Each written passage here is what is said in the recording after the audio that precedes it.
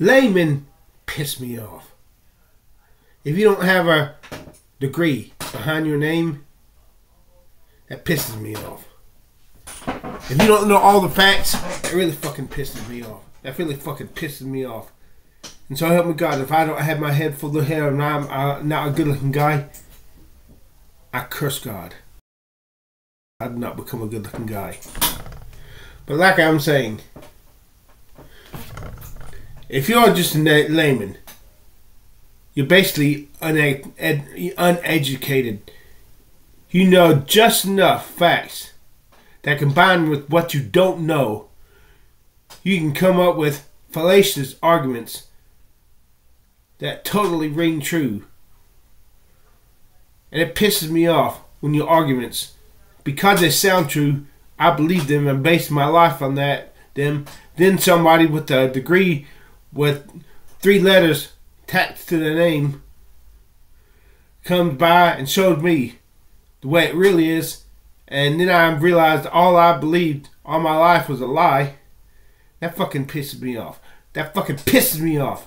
That fucking shit pisses my ass off some kind of fucking badly. And fuck this and fuck them and fuck you too, some bitch. And really fucking pisses me off when someone with a degree says something and I find that what they told me was not altogether true. Is there such a thing as truth? Is there anything fucking true?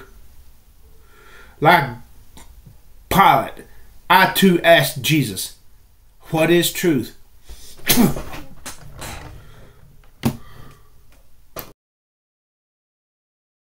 Luke and Matthew both provide a different father for Joseph. Luke gives his father as Heli, Matthew gives his father as Jacob. See, this is a perfect example of a retarded layman not knowing all the fucking fact. God damn it.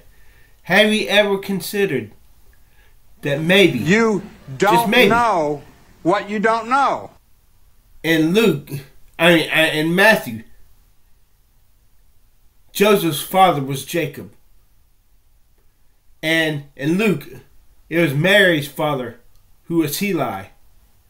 Because of Jewish misogynistic beliefs, they didn't list the names of women in genealogies. John says that Jesus refused to be held or touched. And in Luke, the risen Jesus invites his followers to touch him to prove that he's not a ghost. Come on, bro. Touch me. See? Hey, you ignorant layman troll. Go to the university and get yourself a goddamn BS degree in the goddamn Greek language. Jesus, when Jesus said to Mary, touch me not, for I have not yet ascended to my Father.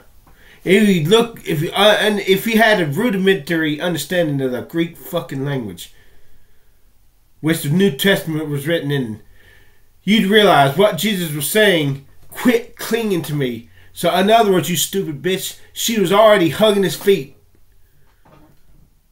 And Jesus basically was like, let me go.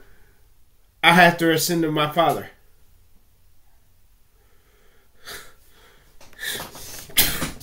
Stupid people piss me off. You know that? Stupid people really fucking piss me off, especially when they come wearing intelligent person's clothing, but they're really stupid down underneath.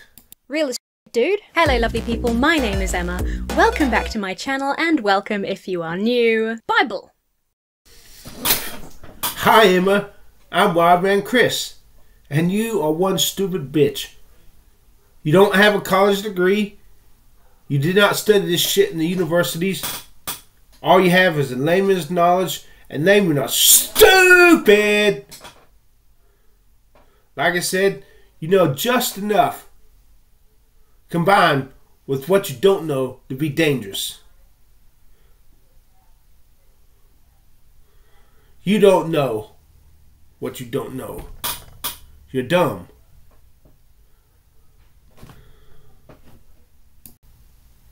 My advice to you, Emma, shut your fucking mouth and quit spewing your Atlantic Ocean's worth of ignorance of the subject matter you're trying to teach us on. Dumbass. Go get a goddamn college degree. Damn! It's the talking jackass again. Ezekiel worshipped a provincial god whose military capabilities could be bested even by the simple machines of the Iron Age. So the demands this prophet made were either beyond his god's ability, or God simply refused to do as he was foretold. Now, remember that a prophet is someone who... So, You're ignorant. You don't know what you don't know. the script said, you're accusing God of being unable to drive out the Philistines because they had chariots of iron. And God was not able to drive them out. Turn with me. Open your Bible, jackass. You don't read the whole Bible, do you? Sisera had 40,000 generals. Every one of them who had 100,000 men under him.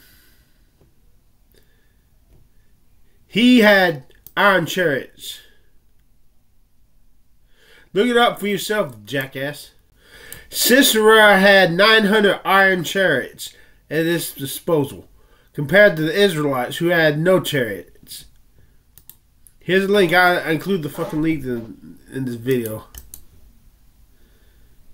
Yet, so God couldn't have defeated the Philistines? Well, guess what happened? When the war started, God sent rain. And the iron chariots became stuck in the mud. And Israel was able to whip the shit out of Sisera. Damn, I forgot the name of the country. Israel whipped the shit out of that country. And Sisera was killed by Jael, by a woman who she was a double agent. And Sisera came in, she fed him some milk, and he went to sleep, and she took a tent peg and nailed it through his fucking head.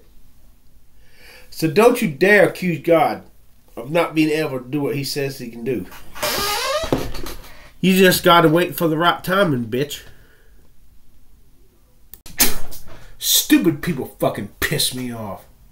Whether they're retarded laymen who don't know what they don't know, or whether they're geniuses with Ph.Ds. or even college degrees. It fucking pisses me off to no end when people get shit wrong, even the smallest nuanced facts. But then again, is truth really objective?